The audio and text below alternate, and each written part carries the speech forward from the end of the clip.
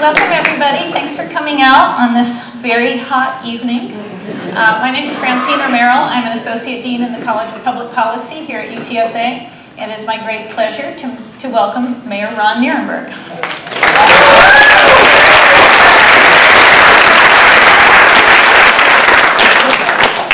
I'm going to start by doing a very short version of his bio, just for any of you who don't know some of the basics of your bio here.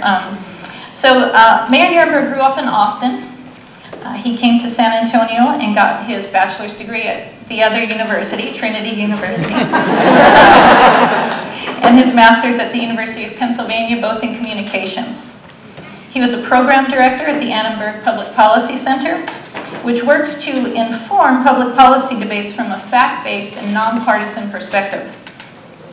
He also worked as the program director for KRTU. In 2013, he was elected as the councilman from District 8. He was re-elected in 2015. And of course, on June 10th of this year, he was elected our mayor.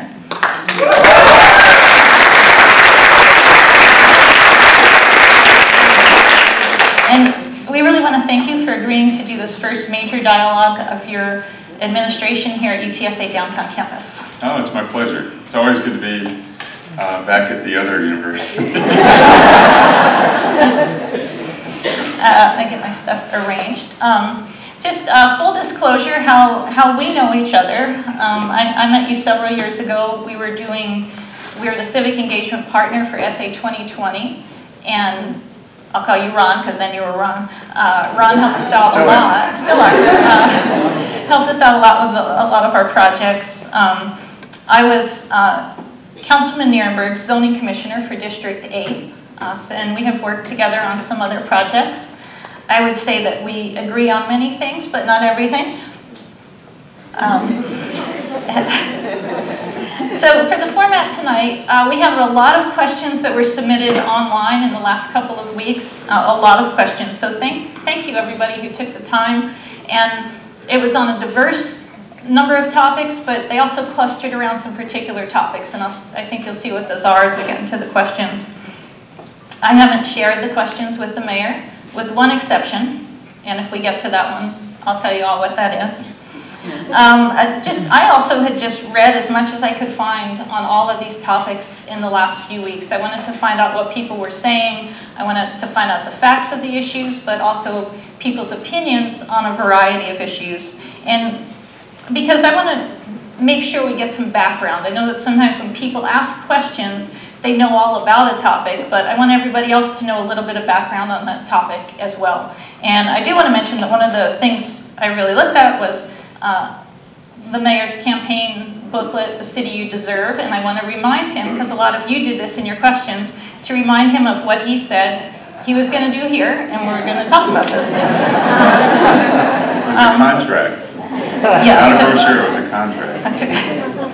So we want everybody to learn a lot tonight, but of course we don't expect you to have all the answers. This isn't a campaign event, obviously, and I think that citizens will appreciate your frankness on tough issues and challenges. Maybe there are no easy answers on some of these questions, and so we'll get into that. I want to get us into the details as much as we can, but I also want to keep us out of the weeds, and we'll try to avoid acronyms and inside baseball kinds of things as much as we can. And we will try and keep moving so that we can get to as many of these issues as we can. And I'm going to take off my watch so I don't forget. We are slated to go until 8:30, and we are doing a live web stream, so I'm going to try and keep to that. Okay, so how are you doing? I'm great. Good. How are you? Okay, I'm good. Just to set the stage, so you've obviously have a big change right now. You've gone from representing District 8 as a council member to representing the entire city as the mayor. So can you give people a little bit of a sense of what are the specific new duties and expectations, formal and informal, as mayor? And I think we all know you're very well prepared, but do some issues require more of a steep learning curve than others? And if you can also help people understand, we have a council manager form of government. So if you can also mention some of the powers that you don't have as mayor, because we don't have the strong mayor or even the weak mayor form of government in San Antonio. Yeah, well, maybe I'll start on that and work backward. We are a council manager form of government. I actually like that form of government because it tends to remove some of the politics of day-to-day decision-making that we see grip a lot of our major municipalities throughout the country. With the council manager form of government, the council is much like a board of directors for the executive team, which is a staff led by our city manager, Cheryl Scully. I think it works very efficiently. It has for many years in our city, and the results are pretty clear. Obviously, we have great talented people in those positions, but it's also the structure that allows for the success that we've had in financial management. We know we're one of the strongest financially managed cities in the country. We are efficient. We do a lot more with less in many cases. So I like to tell people, and we talked a lot about this on the campaign side during the campaign, that the mayor is just another member of council. In fact, every member of council and the mayor simply has one vote. The difference is the mayor sets the agenda. Whether it's an A session or a B session, the mayor is essentially the chair of the board. So when it comes to the priorities that are put in front of the council, whether it's a policy change, or it's an initiative, it's a new project, or it's a continuation of ideas, or the assembly of council members in different committees and things like that, the mayor is the one that establishes the structures within the policy-making body. You saw that just recently, last week or the week before, we announced the new subcommittees, and that was a first opportunity for me, the council committees, to make some changes that I think would help us shift direction in some areas of the city. For instance, we established a new city council committee on community health and equity, something that we've never done before at the council. We also established one in arts and culture and world heritage. And these two committees allows us now to have really deep dives into issues focused in those particular areas, whereas in previous councils they may have gotten short shrift or maybe not even talked about at all, more shifted onto the process of just day-to-day staff administration. And the first part of your question was, how is District 8 different? What's new? A lot of things are new. And I've told people that I'm not drinking out of a fire hose, but I'm looking for the 2 extra hours every day. The volume of work in the mayor's office is different. But I will say that the work is not very much different than it was in District 8. And we've talked about that before. District 8 in the city is known politically as a swing district. It's very diverse. It has an extraordinary number of challenges. It's perhaps one of the most diverse places, I think, in the state of Texas. Demographically, it's a majority district on the north side. It has the whole spectrum of socioeconomics that you would find in the city of San Antonio, from the most premier neighborhoods to density of subsidized and affordable, subsidized and Section 8 housing. It has a demographic mix that includes the largest refugee population in the city. And then politically, it's split right down the middle. You take a look at any national election, presidential, or even pre-K for SA was a difficult, contentious vote in District 8 when it happened. It's always right down the middle. And that's not to say, and people call it a moderate area, where more centrist thinking, and that's not true. Depending on what side of the street you're on, in many cases, you have very conservative-leaning people, and on the other side of the street, you have very progressive liberal thinking. So it provided me an opportunity to navigate a city that's diverse, much like we're sitting in now, and govern well to the whole community. And that's what I would say is just a little bit different as mayor. Now, it's as important to me to go into extremely challenged areas of the west side or the east side or the south side, as opposed to just staying within a small geographic area where we could target more resources. Now we have to work with 10 districts with 10 different sets of priorities and achieve equity across the city. That is an extraordinary lift for this council, and I have to applaud them already. At this point, it wasn't a week into the job, and here we are at our budget planning session, talking about the fact that we want to make sure that our district resources, our infrastructure management program, which is funded by all of our tax dollars. We wanted to make sure that we're focusing those not in 10 different sections, but in a way that it focused the resources to the need. So some districts are going to be a little bit more funded than others when it comes to certain infrastructure, and that's because they've been disinvested in for years. So we're having a robust discussion about equity that is a huge quantum leap from where we've been 20, 30 years ago. Okay, that's really helpful. Thank you. Moving into the issues, I think probably the most difficult thing we've all experienced this summer. During the campaign, you referenced a skyrocketing violent crime rate. You called it unacceptable. You said it was probably the most significant issue to voters.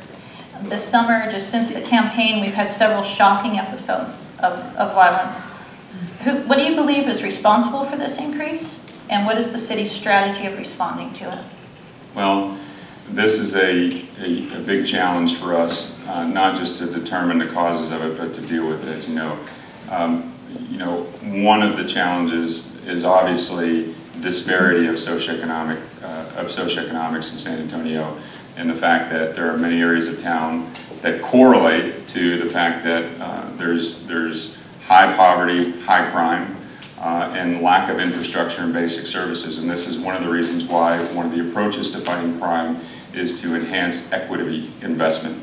So when we're building streets and sidewalks in San Antonio, we're not just, again, dividing everything by 10.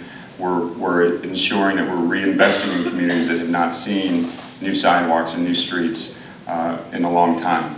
This is also important from a school standpoint, because the other thing that we see correlated to high crime is low educational attainment.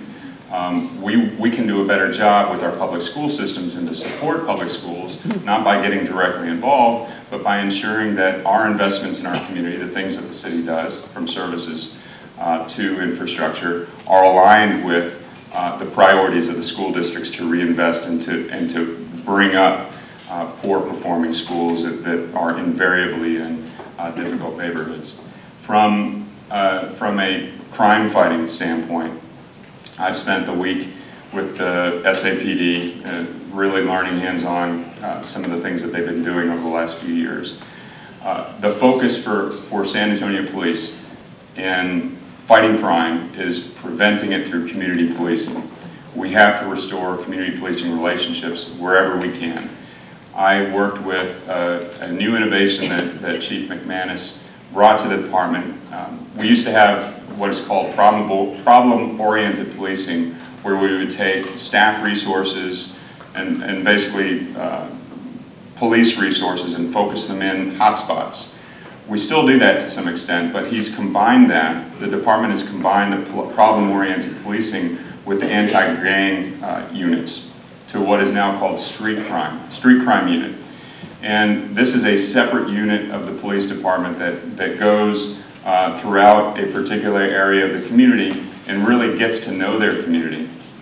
I drove around with them on Tuesday night, and 90% of that ride was simply stopping at the hotspots where crime occurs and where drugs are trafficked, and just talk to the community members there. Many of them have been arrested before. Obviously, we're not there to arrest them if they're not engaging in any crime, but we're there to get to know them and to ensure that the police are having contact with them to, again, be present, but also address issues before they arise. That's one element of community policing that also includes things like neighborhood crime prevention, the Safe Officer program, which need to be supported by the budget. And so the last thing about crime fighting and really ensuring that we're on a path to success for fighting crime in the future is the budget. I've been very clear about this. We have a structurally unbalanced budget within public safety, meaning that the revenues of the city are growing slower than the expenses in public safety, and that's a big challenge. If we don't have resources growing, if we don't add proactive policing resources and personnel to our fire and our police department, as the city grows, we're going to find ourselves further and further behind the opportunities to prevent crime. So it goes uncomfortably as it does into how we negotiate and how we arrive at contracts through collective bargaining that are balanced for the public, that keep our public safe, that also allow for the resources we need to do a good job and have structural success in the department. Okay, and are you hopeful that this recent increase is not a long-term trend, or what are you hearing about the likelihood of that simply being a long-term trend that we're just going to have to expect to have to deal with? Well, I had a meeting with, I meet with Judge Wolf regularly, and obviously they're concerned about the same things. And I asked him to just brainstorm it with me a little bit about what he did in 1991 when he became mayor. We were facing some of the very same challenges with regard to drugs, gangs, and just street crime. You know, and we talked a lot about this, neighborhood crime prevention, community policing. These were one of the innovations we're coming to San Antonio for the first time. Summit meetings with you know, communities that have been gripped with gang activity. We saw a shooting of a 4-year-old boy, a victim of a drive-by just 2 weeks ago. The community is outraged. We want to bring and focus to that anger into productive dialogue that helps the community heal, but also prevent these things from happening again. The one thing that's different in our community that I am concerned about becomes a larger trend is the availability of drugs that are far more potent and readily available, readily made by our community, inside our community. It's not just drugs from Mexico, it's drugs that kids are making in their garages. Opioids, cannabinoids, these are extraordinary challenges for our community because they're cheap, they're available, and they're in some cases deadly on the first contact for some of these folks. They're highly trafficked, and because of that, it's making the policing of gang activity and drug activity much more complicated. It's dangerous for our police officers to work in this environment. We see that every day, which is why, you know, my hat is off to the folks that we do have working this. But that is a challenge that we have not faced before, and so the county and the city has been working on a task force to address that issue specifically. I want to get to a little bit more on police-community relations because that was one of the big topics that I got a lot of questions on. In your plan, you talked about working tirelessly to restore respect for the police department from citizens, and I got 3 different questions, all about the same topic, but all from a little bit different direction. One was, in your opinion, is there still the need to strengthen relations between the SAPD and minority communities? Another question of what will you do to ensure that the African American citizens of San Antonio can live our lives without fear that the police will use undue force and worse when answering our calls? And finally, police rely on community and community on police. How do you plan on working with Sheriff Salazar, Chief McManus, and community leaders to help mend this relationship? So, you know, is there a need? What do you plan to do, and how are you working with those leaders in particular? Yes, there is a need.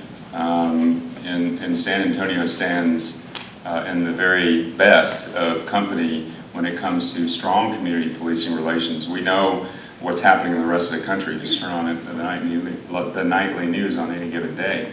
But we do need to work on police-community relations because of, illustrated by the questions that you've got, but also there are politicians who want to destroy that trust. It's one of the reasons why we're fighting so hard against bills like SB 4 that would put politics in between the relationship of community members and their police department. We need to restore trust. I went on the street crimes unit right along with a young man named Zeke Holguin. He's 26 years old, he's a 5-year veteran, and he is doing and approaching and working with some of the most dangerous criminals in our community. Coming up to them and talking with them about he's there to serve, there's a better way. He wants to help them get out of the life that they're in. He's been on the force for 5 years, has not discharged his weapon one time, never. And so that tells me that police, and he also made the remark that 90% of the arrests they make are repeat offenders, people that they see over and over again.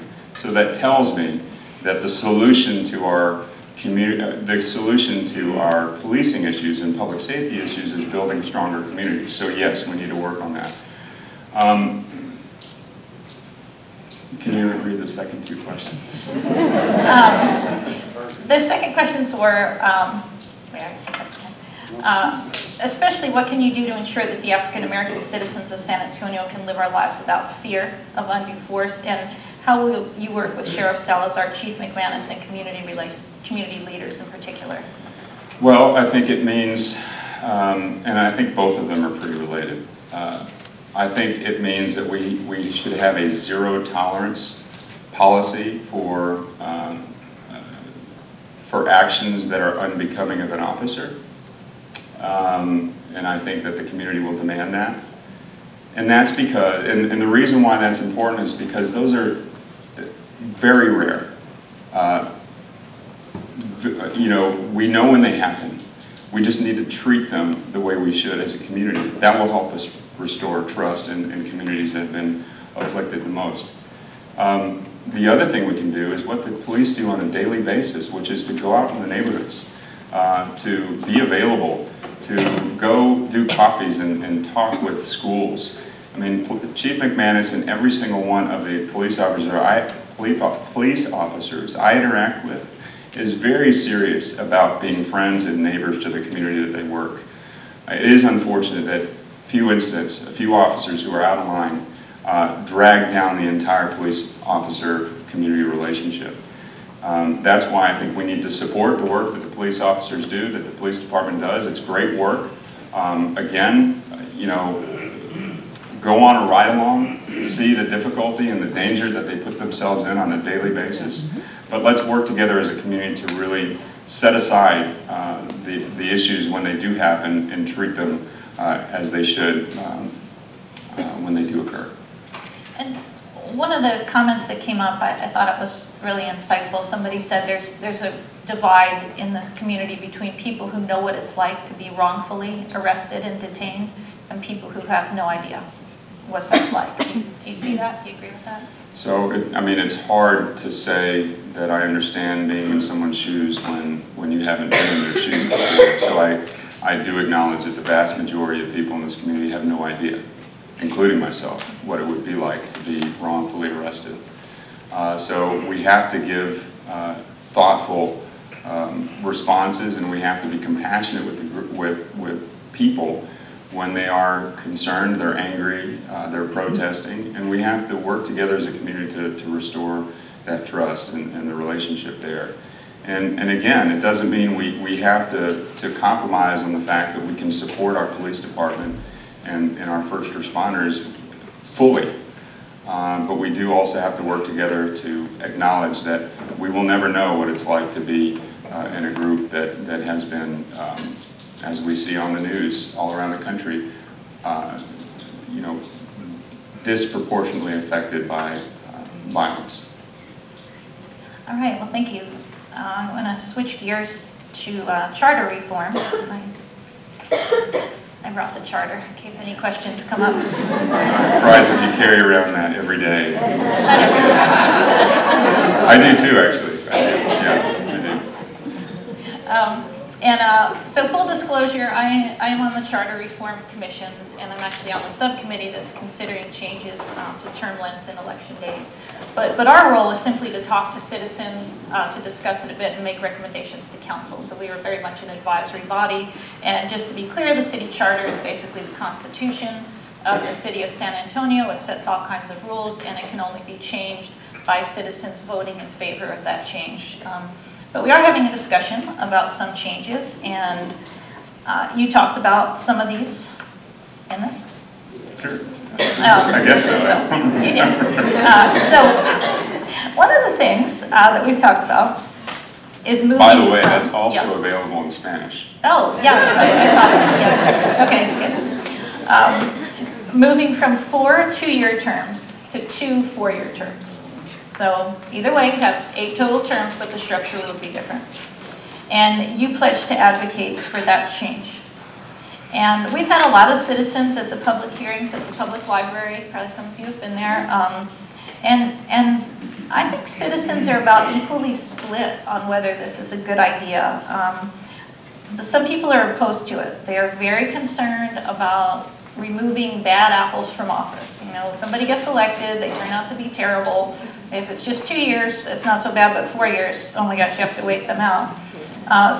There is also a suggestion to lower the required number of signatures for a recall election, because right now it's very hard to do a recall election, and so there may be a suggestion to do that. But even with that, a lot of citizens still think 2 years is just fine.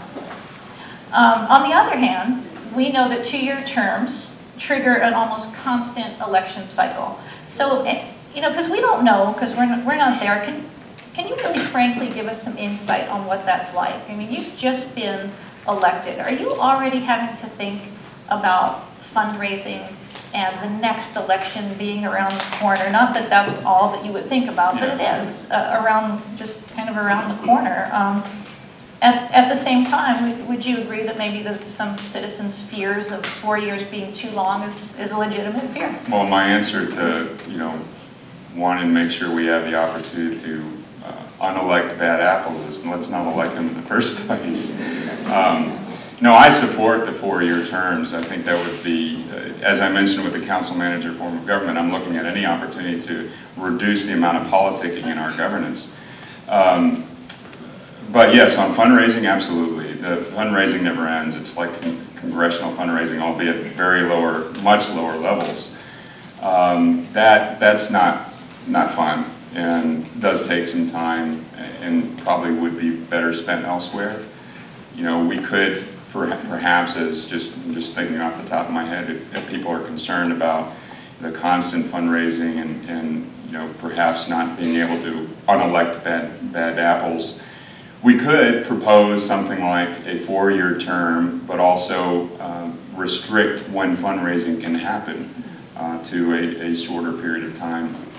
The reality is, though, for me, governing sincerely and making listening and civic engagement part of the way we do things, which is what I've done, you know, as a civic engagement professional for some time. If you do it that way, you don't really ever have to start or end a campaign. You just have to start putting out some brochures about the work that you're doing.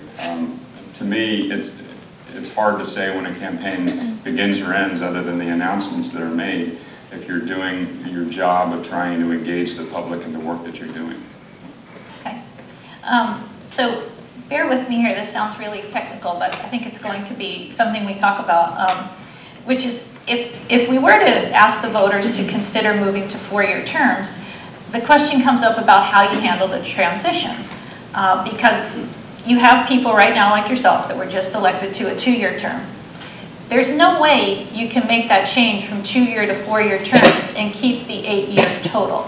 So the decision has to be made as to whether those of you who are just elected to a 2-year term can run for 1 4-year term, and then you would just have 6 years total, or if you could run for 2 4-year terms and potentially have 10 years total. Yeah, and this is why I would just be gone with the whole conversation about that and just set the changes to a time when all the council members would no longer be there. You know, that's how I understand Mayor Hardberger did it when they changed the term limits. I would say just to keep everything objective and on the level for everyone, you just set those changes in a date far enough away that it doesn't affect the seated council. Okay. All right. Well, another issue that's coming up with charter reform, something else that you are advocating, is changing the municipal election to November. And let's just say November of even years for right now.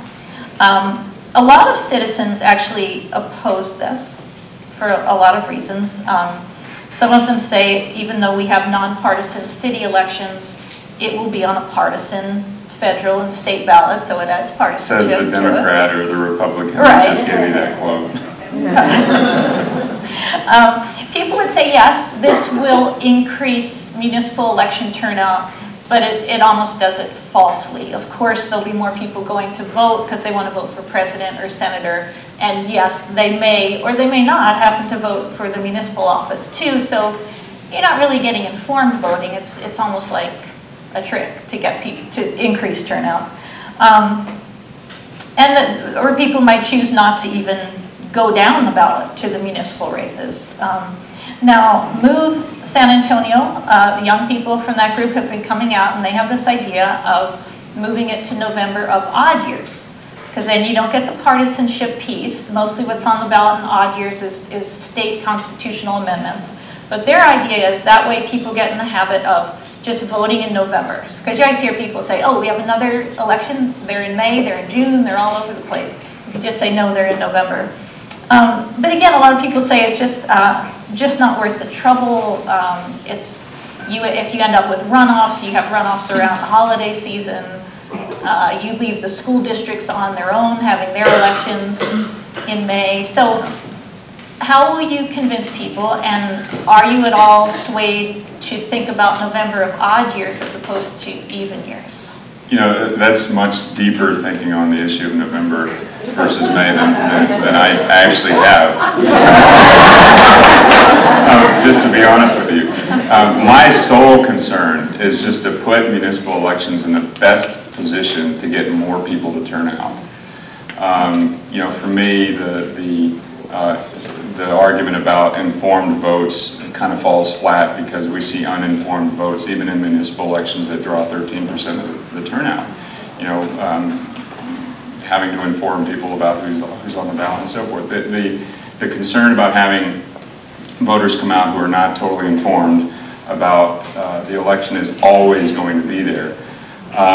And then with regard to the partisanship, we can still maintain nonpartisan ballots, and frankly, the legislature kind of likes that idea anyways because they've eliminated straight ticket voting, which is a really good thing in my opinion. So why I like November ballots. Number one, you don't run the risk of getting into a runoff in the middle of the summer when students are gone. Two, you know by past experience when municipal elections in different cities have moved to November, you get huge increases. Austin moved theirs, they had a 3.5, 4-fold increase from one election to the next. Three, by virtue of the fact that seated candidates and council members know that the next election is going to be 40% of a population versus 10%, you end up having to govern to a larger portion of the community, which is good for policy making, taking into consideration larger portions of the community as opposed to small segments that are just voting. And then the fourth one being, great example here, and this is just candid.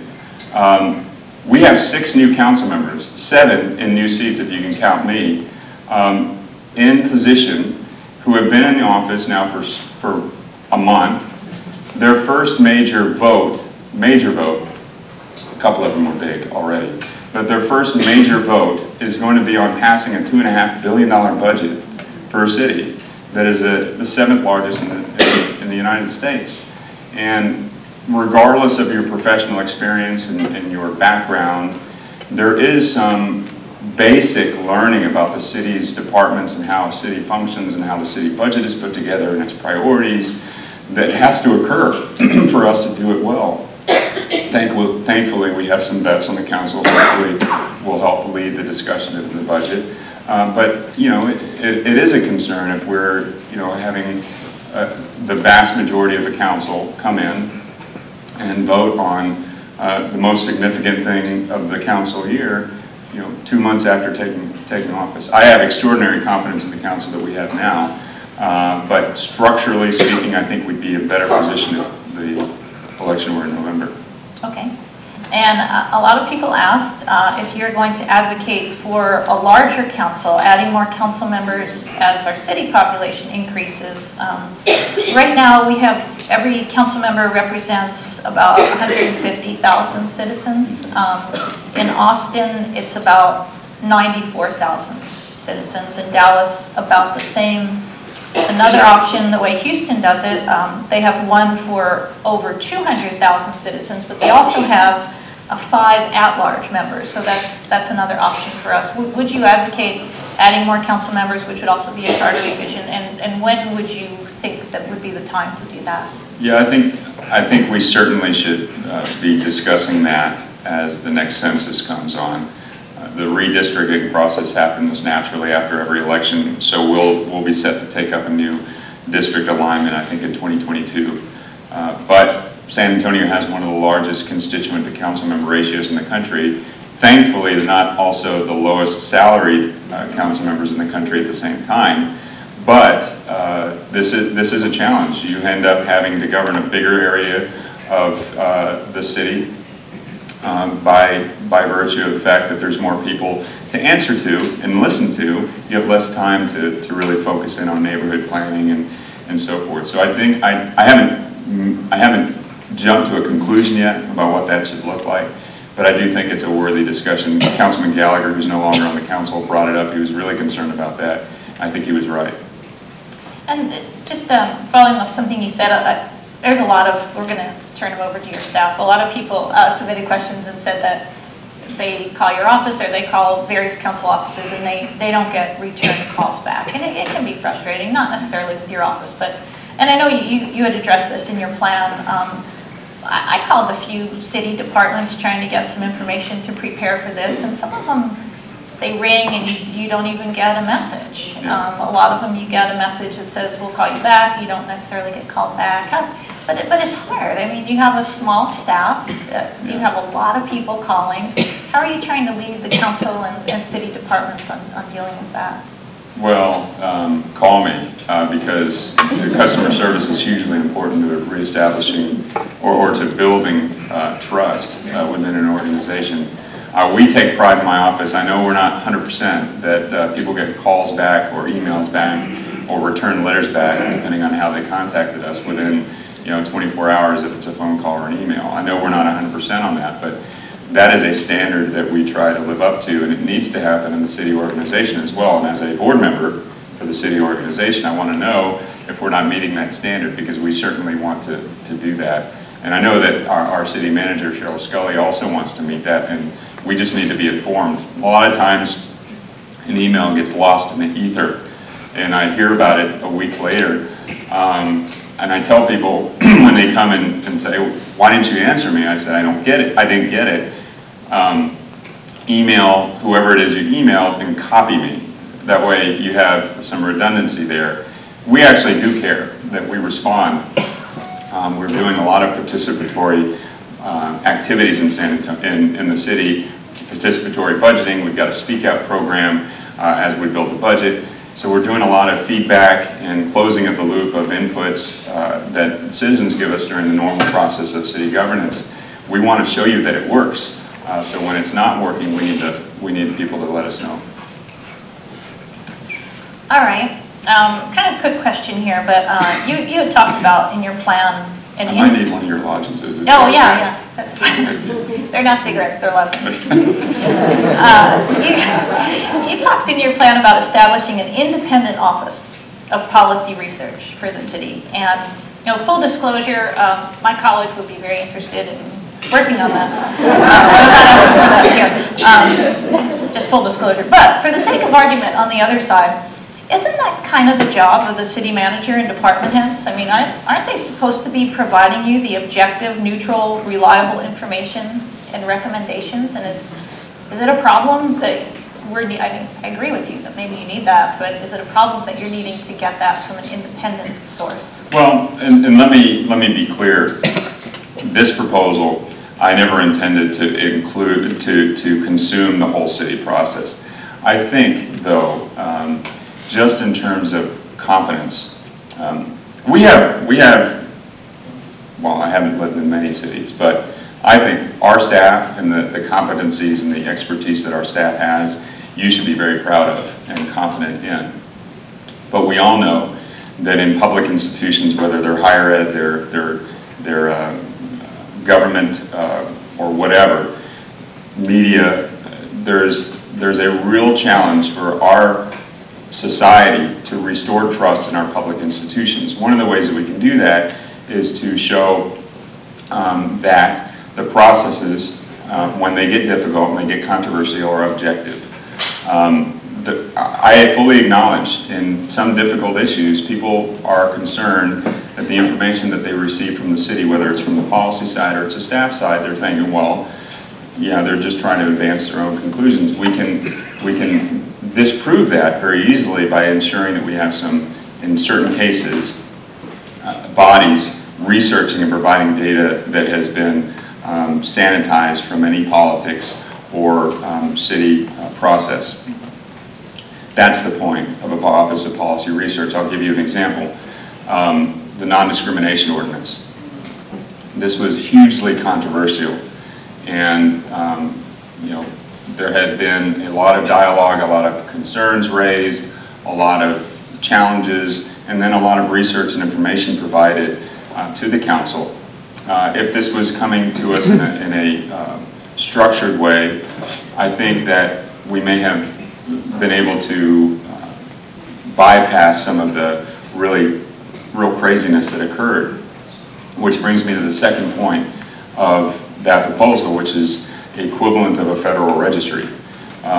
People who are familiar with the federal registry knows that when Congress passes a proposed legislation, wants to put into law, there's a federal registry where it's listed.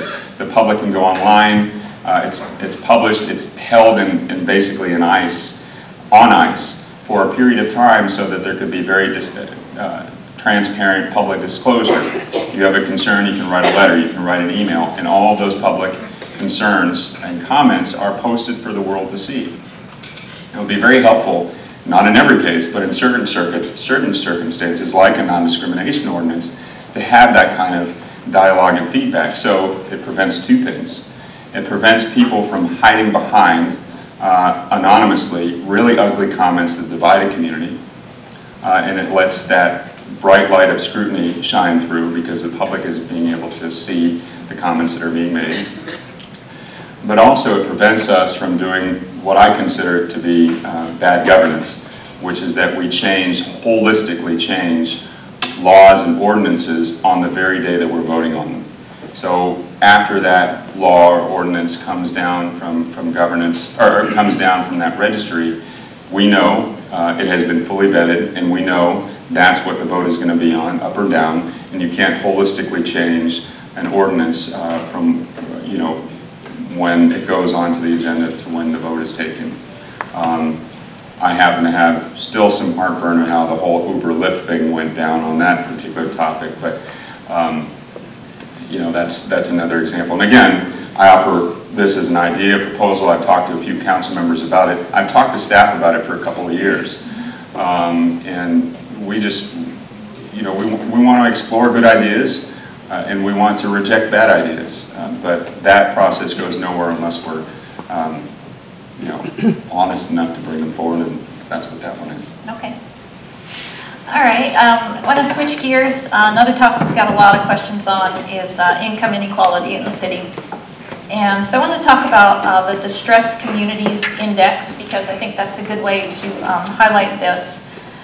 So the Distressed Communities Index ranks cities on a number of indicators, like number of citizens with a high school degree, the median income ratio compared to the state median income, changes in employment levels, changes in commercial establishments, housing vacancy rates. And on that list, this came out about a year ago, San Antonio came in 55 out of 100 cities, which, you know, right in the middle. It's not great, not terrible. But the inequality rank, in terms of when you get into the cities and rank it by zip code according to those indicators, that we are #1 in terms of the discrepancy between our best zip codes and our worst performing zip codes. And 07 zip code, which is where we are right now, is one of the worst, probably the worst in the city on those indicators. And so just as a comparison, 49% of adults in this zip code lack a high school degree, whereas in the 5-8 zip code, only 2% of adults lack a high school degree. And this is all, there has been a recent decline in poverty rates in San Antonio, but those inequalities remain. And of course, cities are limited in how much you can do to fix the problem. You can't have a redistributive tax really in the city. But in terms of making it matter less, I think this one question really summed it up. As mayor, What plans do you have to change the quality of life for people in the income segregated neighborhoods, and will you have support on that from the full council? This is an extraordinary lift, but I led on to what I'll say already, which is that I think yes, I think this council is ready to address it. One, because we've been talking about this notion of equity, restoring equity in our community as a basis for budgeting. That's the first thing. And two, we have a public that's demanding it. There were great changes on the council electorally because the people who are there on council were giving a message of restoring equity in our community, acknowledging history's mistakes, acknowledging that there are members in our community that often are on the short end of the public investment stick, and we're going to do something about it. And I think it starts with using equity as a guide to reestablishing our budget priorities. And that's going to be done across the board. We established that as a priority during our goal setting session that I mentioned during our budget process, and we were only days together as a council. But we've established committees. In one case, the Community Health and Equity Committee, and community health is a good indicator for equity, but also through a comprehensive planning process. And this was the foundation of work during our SA Tomorrow planning process, which I, again, was proud to chair since its inception, and I'm glad that we've now restored a committee to focus on that. The SA Tomorrow plan is meant to accommodate growth that we know is going to occur in our city and make sure that it benefits every part of our city and that we restore equity. The challenge to that, and the reason why it was so important to reestablish this committee, is that the implementation of SA Tomorrow is the day-to-day operations of the city. How we do transportation, how we do housing, how we do all these different things that we do on a daily basis. We can't let that simply become an administrative function of the city. We have to make sure that we are watching the city grow and recalibrating as we need, but focusing investments in areas and doing projects and initiatives, starting initiatives that achieve equity. And that's why I'm glad that we now have a body, a committee of council that is going to be watching that, doing the recalibration, bringing things to the attention of the full body to vote on. And it's headed by Councilwoman Gonzalez, who has been talking about this for years because she represents what is one of the most impoverished areas of our city historically, which is the west side. And I'm really excited to watch her work on this committee. So what specific quality of life indicators do you think we might see improvements in the next few years? Well, I'll tell you the ones I want to see improved. I think the ones that we're ready to see improved, some of them are already trending in the right direction. Things like teen pregnancy recidivism. What we also need to see improved, though, educational attainment. We've been crawling in the right direction. We need to make much more significant gains. We also need to see crime improved in areas of town, from drugs to levels of gang violence. And then affordability. We need to make sure that incomes rise and affordability is maintained as we reinvest in communities, particularly in the urban core, near west side, near east side. We're doing some great work there. A lot of it is subsidized, but we need to make sure that as we make those investments that we're maintaining affordability, and that's the basis for me of what needs to be a comprehensive housing strategy. Okay, and I hope we can get to some housing questions, but you focused a lot on infrastructure. Do you see human capital as one of the key pieces of infrastructure, especially with the younger people? I had asked Priscilla Camacho from the San Antonio Chamber for some data, and one of the things she told me that was disturbing is there are about 40,000 young people in San Antonio, 16 to 24-year-olds, who are completely disengaged from school or work. So how do you focus on the human capital infrastructure piece? Yeah, and I think that's a great question, and that's something we constantly have to remind ourselves at the city, because we get involved in filling potholes, we get involved in putting cars on the street and cleaning parks. we forget that everything we do as a city, if it doesn't benefit the citizens of San Antonio, if it doesn't benefit the families of San Antonio, then what are we doing it for? So there is absolutely, the foundation of that is human capital. With regard to the people who have been disconnected either educationally, through crime, or simply are just not engaged, that's why the basis of my work has always been civic engagement. We are always looking for participation in our systems of governance, whether it's the planning elements that we're doing, whether it's community policing, or it's simply being engaged through neighborhood associations. We're trying to restore that activity. So, does that answer your question? Yes, I think so.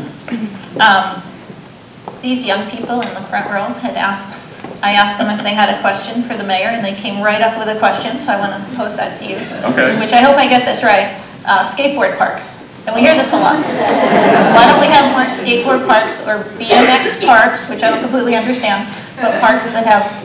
Yeah. Right? Wow, you guys are already skateboarding? Oh my goodness. Why don't we have more skateboard parks? It's because we don't have enough young people voting.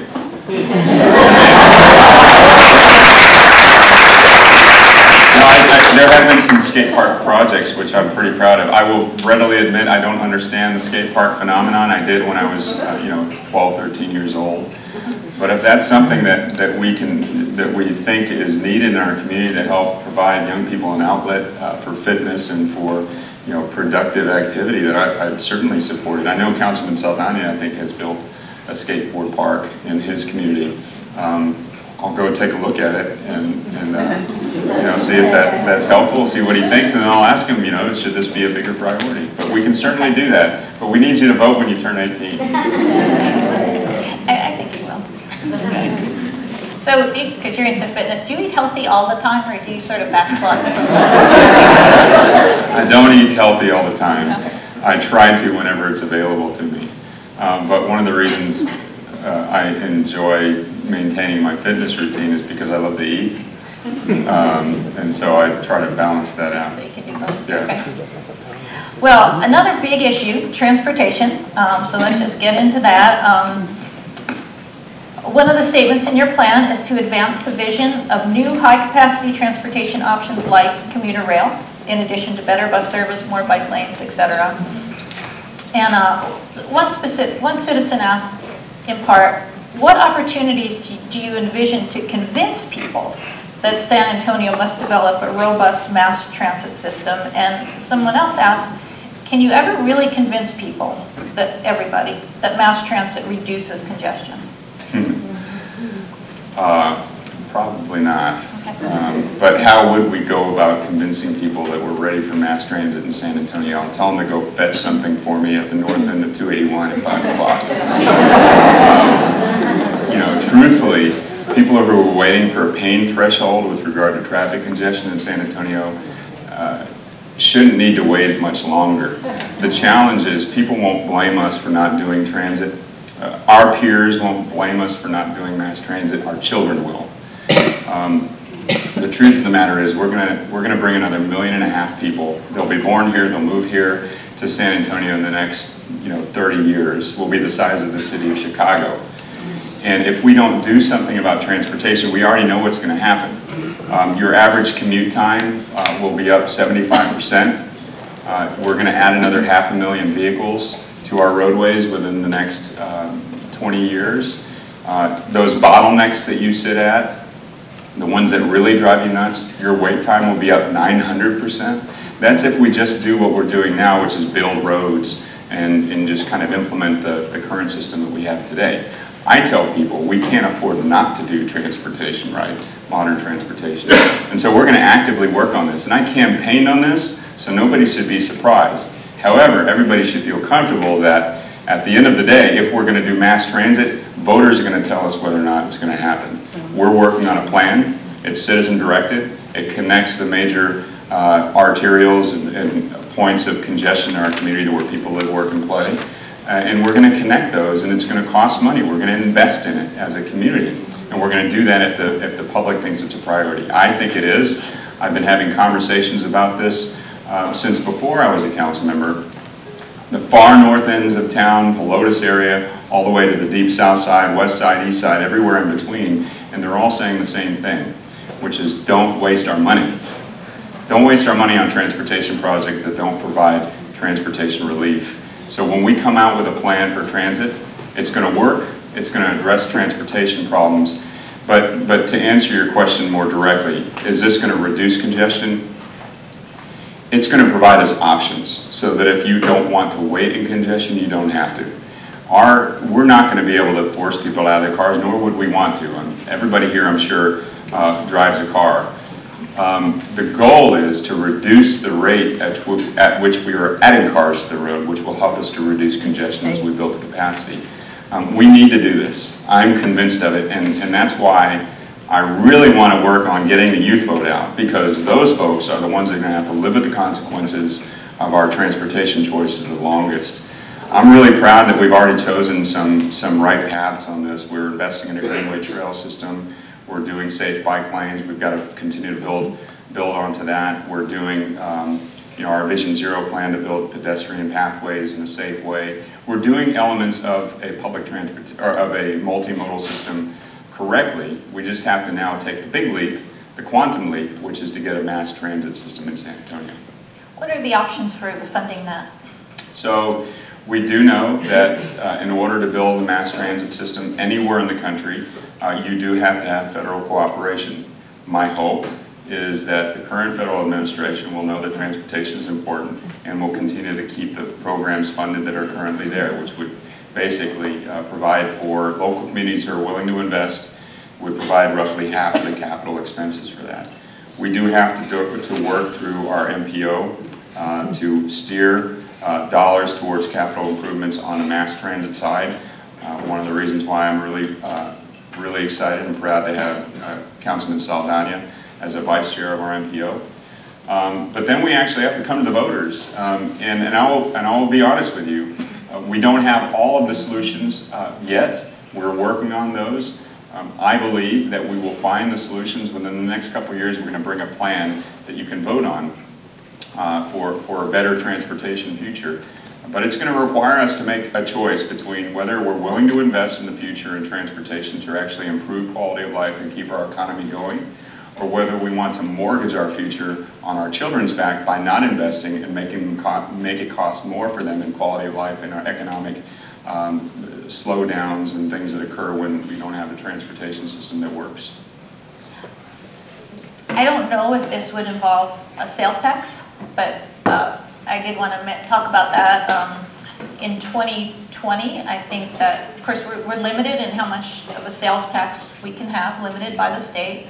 In 2020, pre-K for SA would be up for reauthorization. Edwards Aquifer Protection Program, which I know you love as much as I do, and the Greenway system would all be up for reauthorization. But there's going to be a lot of other solid projects, maybe some transportation projects that are going to be competing for those 2/8 of a cent slots in there. So have you given any thought yet? Because probably in about a year these discussions are going to start. Have you thought about which of these you will advocate to remain?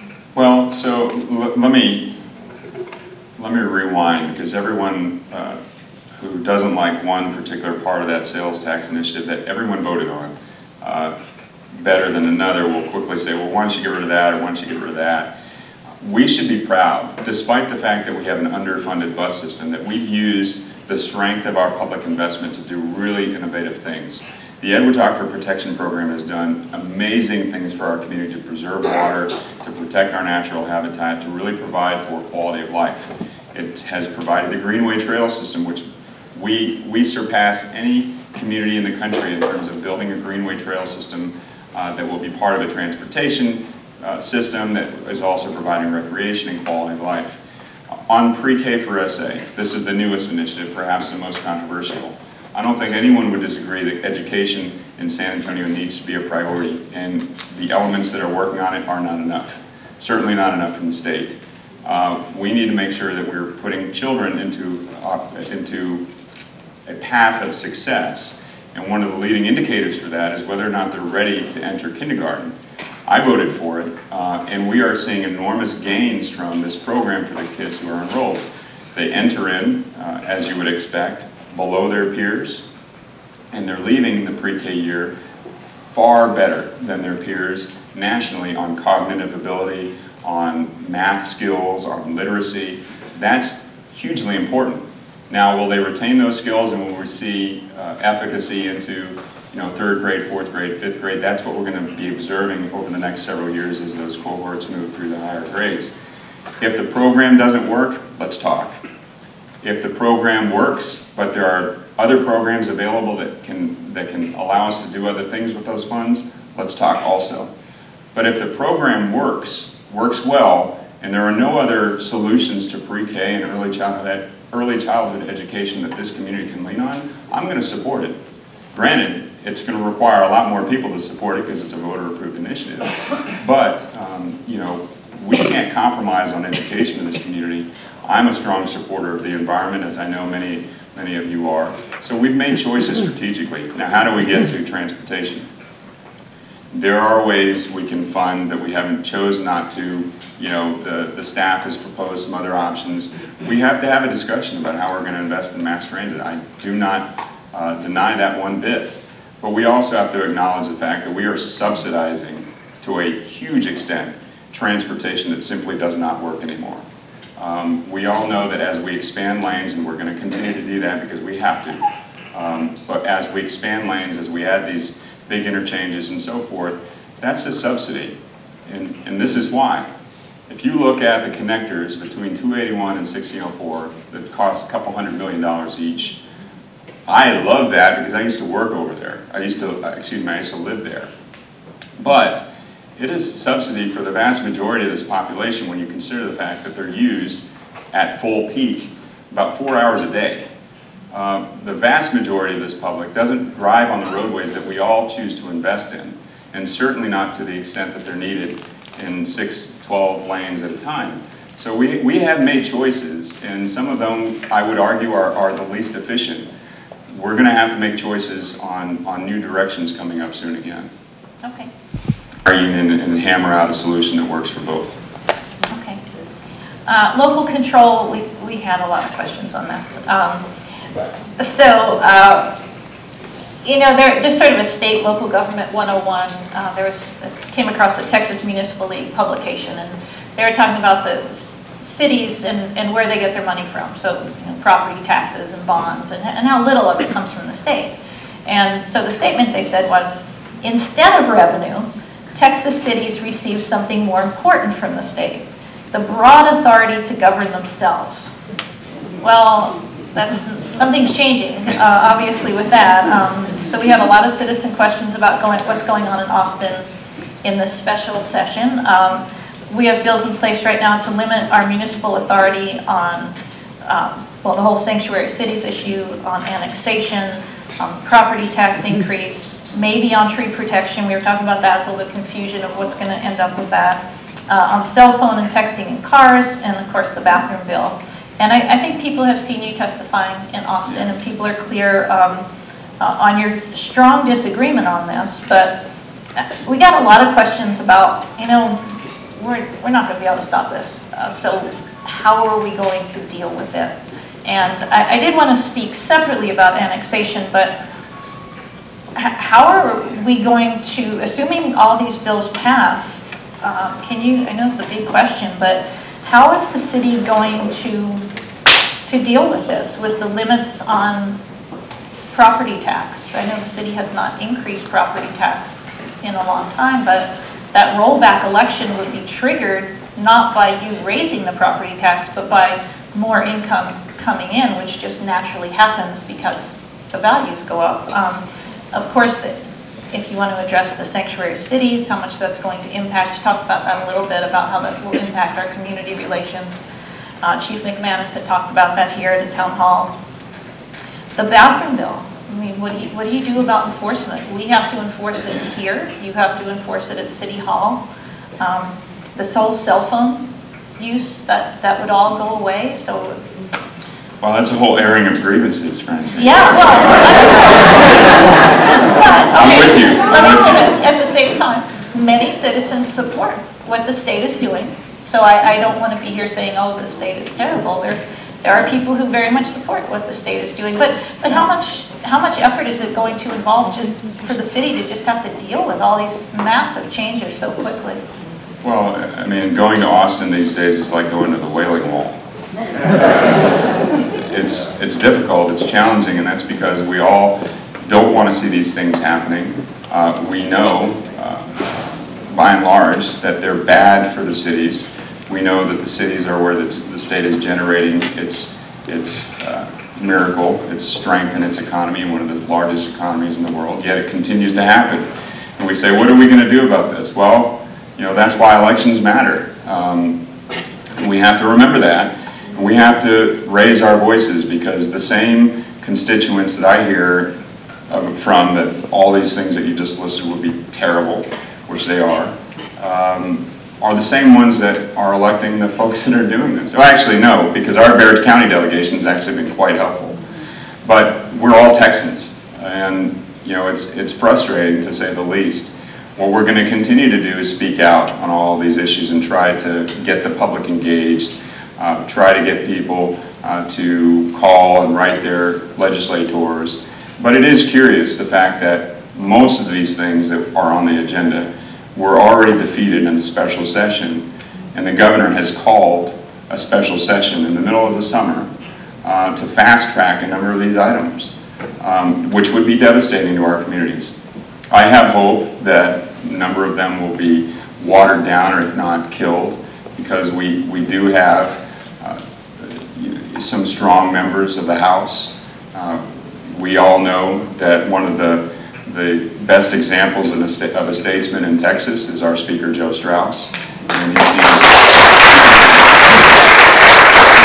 seems to be listening to local communities. And you know, truthfully, the real sin in this attack on local authority is the fact that we know what our constituents want because we live with them. We talk with them on a daily basis. We know their needs and their concerns. And you know, sure, if citizens in Brenham don't want trees, they can pass a local ordinance that allows them to do whatever they want. In San Antonio, we've fought and scraped for the little local authority we have to protect trees, and we don't even tell local homeowners what they can do in their own backyard, yet the state, from representatives far outside of our community, are coming in and telling us what we can or can't do. This flies in the face of some of the basic foundations of governance and self-governance in a democracy. Gosh, I just feel like I'm complaining. Do you want me to talk specifically about any particular? I want to talk a little bit about annexation. Okay. So yesterday was a pretty bad day as far as annexation goes. So it looks like that bill will probably pass. It passed the state Senate yesterday, prohibiting unilateral annexation. So any annexations from our city would have to have a vote from the property owners, a majority vote. It looks like it'll pass in the House, since the governor had an op-ed last week that referred to the current practice of unilateral annexation as tyrannical. It's taxation without representation that King George would be proud of, so I think he's going to sign the bill. You know, and rather than complain about this, what can we do? I mean, the annexation is an important way that the city does controlled development as it spreads out. Is there a way to try and work with maybe some of the special districts that would be formed in the unincorporated areas? How can we fix this? If the law passes, what can we do? Well, and again, this is another reason why mixing up annexation and legislators' dreams of controlling the entire process for cities is really running up against best practices and what we know is good for communities. We had a knockdown drag-out in our own annexation program in the city of San Antonio. As you remember, for many reasons, I voted against our annexation program on I-10. We do that well as local communities because I have to talk to all of the community members around there before we actually support something like that. So it doesn't make a whole lot of sense that one of the local authorities that they're going after is in the cities is to allow us to grow, which again is one of the few ways that we can continue to support economic growth, because the bulk of what the state uses to fund its services comes from our growing communities. You you know, we're going to continue to work on this, and I believe that there's a strong compromise that addresses the issue of allowing people to vote, but also does our very basic job in you know, maintaining some land use authority. We have to do that if we're going to protect our military bases. We have to have some land use authority around our military bases to protect from encroachment that would threaten our military. We have to make sure that we have some land use protections around important public elements like our aquifer or our, you know, again, habitat. Land use protections, because the state has not granted that authority to counties, must happen within cities. And if we're going to drastically change annexation authority in around a growing city, they have to provide us some land use protections. You know, to this point, there is no solution being put forward by the state to do this, and we're very concerned because the joint land use study that protects our bases in San Antonio, from Lackland to Randolph to Camp Bullis to Fort Sam Houston, calls for a 5-mile buffer of land use protections around the bases.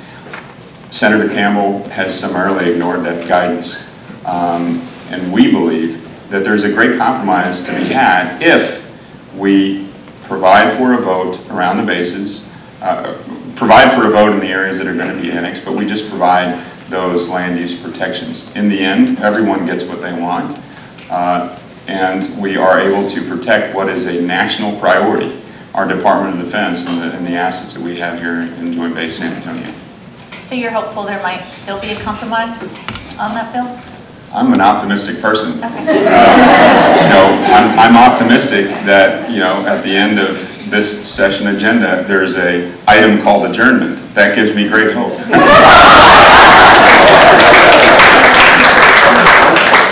Well, you know, you mentioned this.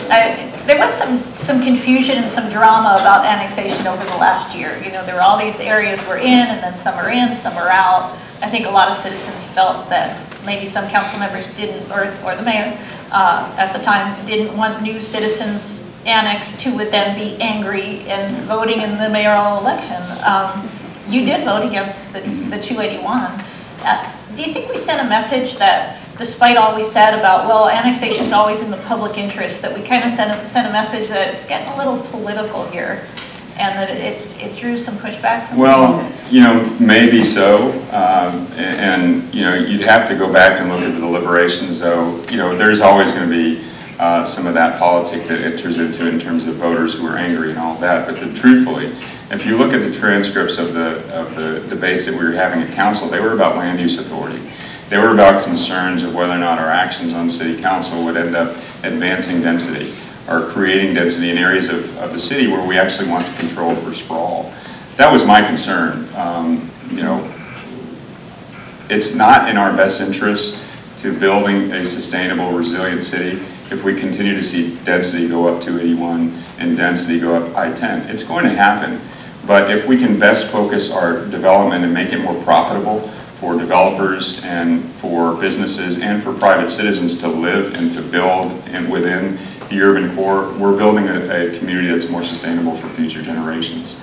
That's my concern, and within those concerns, there's still opportunity though to control for land uses that would be dangerous for deterring encroachment from our military bases, encroachment onto our military bases. Okay. All right, we're getting a little close on time, but I definitely wanted to talk about Vista Ridge, the Vista Ridge water pipeline. So I think Josh Brodesky's here, and he said that this is arguably the thorniest and most pressing policy decision that you face. We had a lot of questions from citizens still concerned about the impact on their water bills. You had spoken out about a year ago about concerns about changes to the contract. It was not illegal for changes to the contract, but you felt they were inappropriate. I think there's still a lot of concerns. I talked to Amy Hardberger a little bit. Concerns about impact on the Carrizo-Wilcox aquifer, which is what this is drawing from. Concerns about unsold water, right? The idea is that it's going to get sold down the line and we'll just get that perfect amount that we need. But there are questions about what if we get more than we need? We're going to have to use that instead of the cheaper Edwards aquifer. And obviously concerns you've raised about transparency. So Where are you right now on that? Well, I'm still concerned, which is why I'm really glad to be on the board of SAWS now, where we can actually directly address some of these issues. So there's a number of concerns that you mentioned there. At council, we did not have the authority by virtue of the contract to approve any changes that were made to the contract for the Vista Ridge contract. Between October 2014 to today, changes have been made in the contract that I believe fundamentally changed the nature of the project, the nature of the Vista Ridge project. Those changes in my mind, because council has a fiduciary obligation to the public it serves, those ratepayers, need to come to council because the city of San Antonio is a signatory on the Vista Ridge project. That was one concern I had. As a member of the SAWS board, as ex officio, now that I'm mayor, I'm on the SAWS board, my commitment is any major changes to that contract are going to come to council because I think that's the right thing to do. With regard to the actual production of the water, I still remain concerned, and I've voiced this to SAWS at our first meeting, that the permits that produce the water are different from the permits that transport the water. And if the transport permits are not at the length of time of the production permits for the life of the contract, we may end up finding ourselves with producing the water but not being able to legally transport it to San Antonio. That's a problem because we know that San Antonio is a growing community. If we don't have a long-term source of water for our city, that's an issue, which is why I also support the project unless there's a better alternative. Because we can't afford not to take care of long-term water security in San Antonio. And right now, this has been the most elegant solution to long-term water in San Antonio. We have to continue to do better on conservation. That was also a concern that I had that we're going to address. And I know that some people are concerned about stage 1 watering. I plan to, with Councilwoman Sandoval, who's heading up the Equity and Community Health Committee. We're going to take up that conversation again because it's a council issue, it's a policy issue. And I also want to make sure that, as Amy said, that the other end of this pipe, because it's not just San Antonio now, we are partners with Burleson County and Milam County, that when we engage in a long-term transfer of water from one part of the state to another, our destinies are tied. So I want to make sure that even if the science is wrong, that there will be, that even if there is drawdown in those wells where property owners rely on for water, that we have solutions in place to make sure that we're doing our part as partners to address that. And so we've talked about a well mitigation fund to allow for the equipment those property owners have to be dropped lower so they can access the water in the Carrizo. At the end of the day, though, I want to be very clear. This is a nuanced issue. I know it's hard sometimes to follow all the comments that are made, and certainly my position is a nuanced one. But as a matter of priority, for economic reasons, for quality of life reasons, for life-sustaining reasons, we can't afford not to secure long-term water for this community, which is why we are always going to be looking at best available options.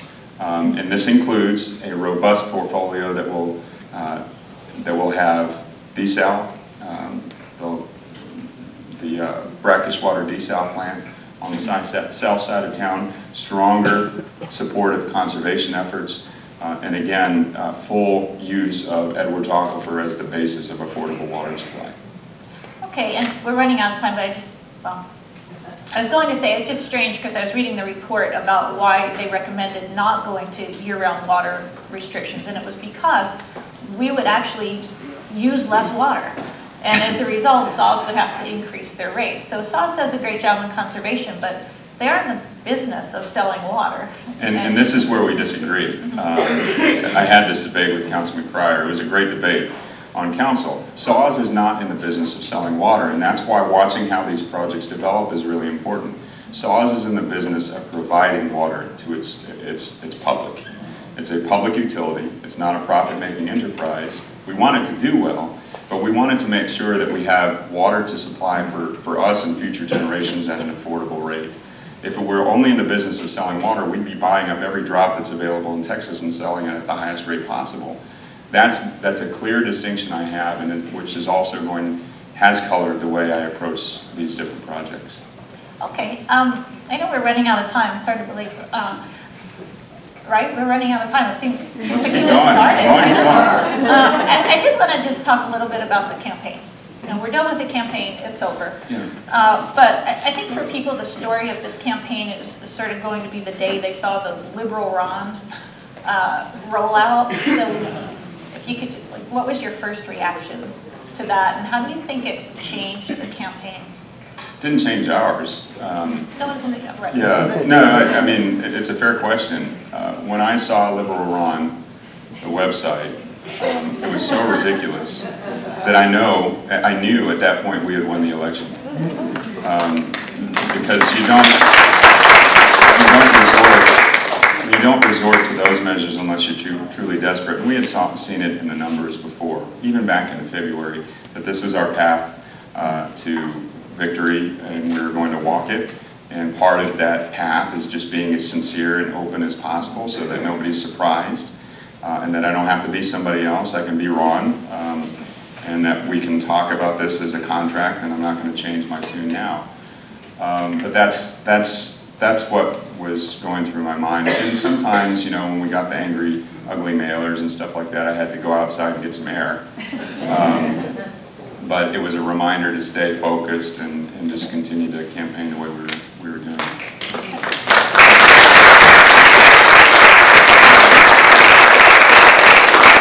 My last question, this was the one I did share with all of you ahead of time. I just wanted you, okay, so I wanted you to share with us some places, you know, one of the things, just to bring this in real quick, I think because our city's so big, people don't experience all parts of our city. So for example, a lot of people that live in District 8 never see the cool things downtown, and maybe vice versa. So what are sort of three events that you think really reflect the unique aspect of our city that you'd like to share with people? So Bruce told me this in a little different way, so let me answer the question he gave me. Okay. So 3 places in San Antonio where, yeah, okay. All right. Well, so I was racking my brain on this because you immediately go to the places that you're familiar with that are usually on brochures or something, but you wanted something a little off the beaten path. Yeah. Mm-hmm. So I was thinking about this, and 3 that I would name. The first one is Fox Tech. It's the first high school in San Antonio. It is a part of our history, it's a part of our past, but its place in San Antonio's downtown quite clearly is the link. There are many people talking about what they might do there, but it's quite clearly the link to San Antonio's future. What happens at the Fox Tech site will be significant for this entire city, economically and growth-wise and everything else. The second site I would name is the Quadrangle at Fort Sam Houston. We are Military City, USA. That is the birthplace of that moniker. It's the center of activity for Joint Base San Antonio. And if nothing else, you know, that is the center of what we know as modern San Antonio. And then the third place, I was really having trouble with this, but you know, there's some really exciting things. I'm interested in sustainability. I'm interested in resiliency. Obviously, I'm a nut on water. I would name the Twin Oaks, the Dos Rios area in South Bexar County, where we have our desal facility, where we have our water reclamation, our sewage, blanking on the word, you know what I mean, Two Rivers, sewage treatment plant. There's some really innovative stuff that have put SAWS on a map nationally, internationally perhaps, that it's happening there on the south end of town, which is also a link to our future because that's going to be, going forward, part of the focal points of water security in terms of the desal facility and how we do recycled water and so forth. And I would encourage anybody who hasn't been there to go visit it. They do tours. You can see how the sewage is treated. But it will really make you proud because that's all publicly invested infrastructure that is really paving the way for utilities across the country. Yeah, those are great suggestions. And remember there was that documentary, I think you can still see it online, called Water, Blues, Green Solutions. And they looked all around the country at amazing examples of things, and that plant was one of the places they went to and toured. So yeah, I mean, those are amazing suggestions. Thank you for those. And well, thank you. I can't believe we still found